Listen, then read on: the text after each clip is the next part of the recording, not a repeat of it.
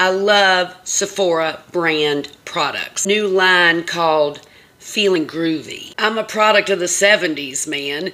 We used to say groovy all the time. You'd be like, man, that is groovy looking. That is groovy. Look at these sponges. Feeling Groovy. Tiny mushrooms. They're so cute. You can really hold on to them really good. Bounce right off your face. I love these little boo-boos. This kind of got me to thinking, I'm going to start this thing. You know how you always hear older people like myself, they're always talking about their bucket list.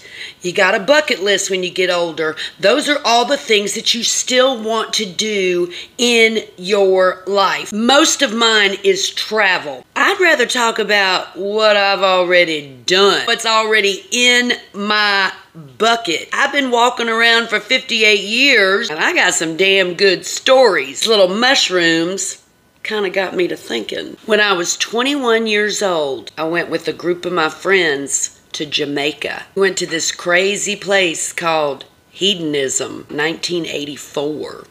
Mama was wild. We go to this place called Mrs. Brown's Kitchen. There, you can have some cookies or some brownies or even some scrambled eggs with some marijuana mixed in with it.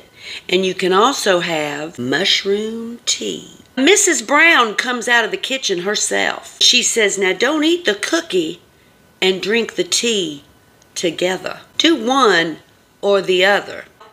Mama being the adventurous one, I ate a little bit of cookie. I drank some of that tea. I did both. Went skinny dipping, jumped off of a 50-foot cliff, butt naked, into some beautiful waterfalls, got back to my hotel, couldn't find my room, ended up sleeping on the beach, laughing my ass off until about 4 o'clock in the morning with my friends. Way back in the day with mushrooms. Little story in my bucket. See ya.